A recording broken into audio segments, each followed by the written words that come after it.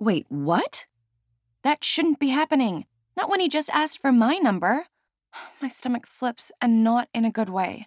Tilla looks at me as she grinds herself harder on Drew's lap. I can read her eyes. I win, they're saying. Drew groans. I leave the room before I gag. Forget Drew. My illusion of him is officially shattered. Suddenly, I feel very out of place. Why am I even here? I'm not like these people. These are Drew's people. Tilla's people. Trevor's people. Oh, I'm humiliated. I head outside and take a deep breath of fresh air. I think of calling a cab, then remember I don't have my phone. But I notice a few guys by Trevor's car. Trevor is one of them. I walk up and tap him on the shoulder.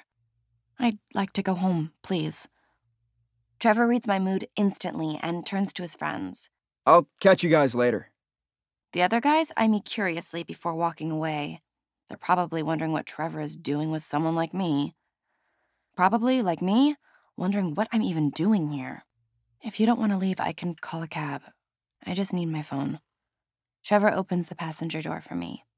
Nah, I'm ready to go. The car is silent as we pull onto the main road. This has probably been the most embarrassing night of my life. Anger bubbles in my gut. Your advice didn't work, you know. I quickly explain what happened with Drew and Tilla.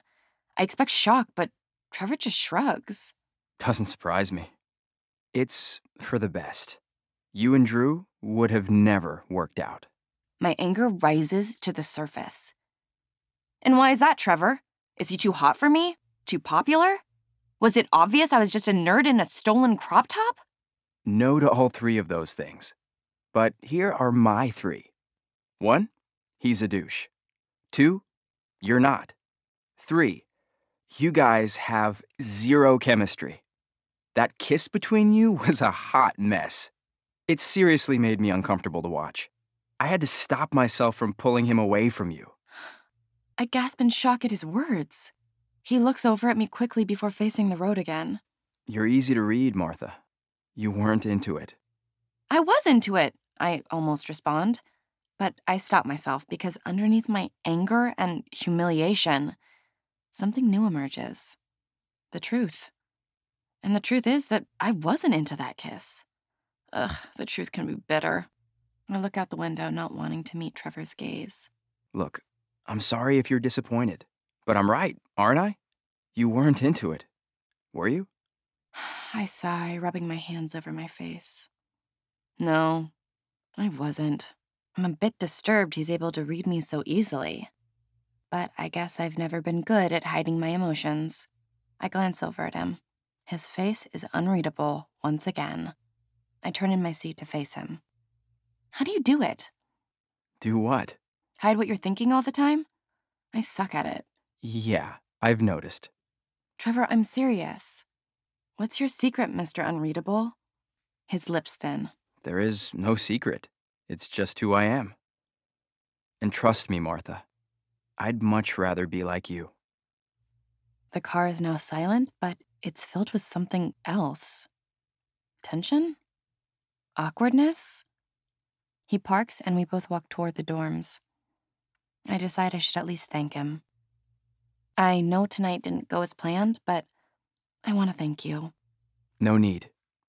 A favor for a favor. He reaches into his pocket and hands me my phone. Our fingers brush against each other. Tingles spread up my arm. I'm flustered. I say stupid things when I'm flustered. Well, hey, at least I got something out of it. He tilts his head to the side inquisitively. First kiss, even if it was pretty terrible. His eyes pop open in shock. I hear music screeching to a stop in my head again. Why did I just admit that? Flee! Flee! I'll see you around. Good night, Trevor. I walk quickly into the building. I look back once. He hasn't moved. I'm cringing. Literally cringing. I just told a boy with a one-night-stand reputation that I'd never been kissed. I reach my door and put the key in. I think about throwing out my granny panties. Suddenly, Trevor is at the door. He grabs my arm and spins me around. That wasn't a first kiss. He slides one hand over my lower back. The other slides up into my hair. His face is still unreadable, but there's a spark of something in his eyes. Determination. Then his lips are on mine. It feels like I smile against his mouth. I know what it is I felt in the car now. What it is I felt between us. Not tension, not awkwardness, but chemistry.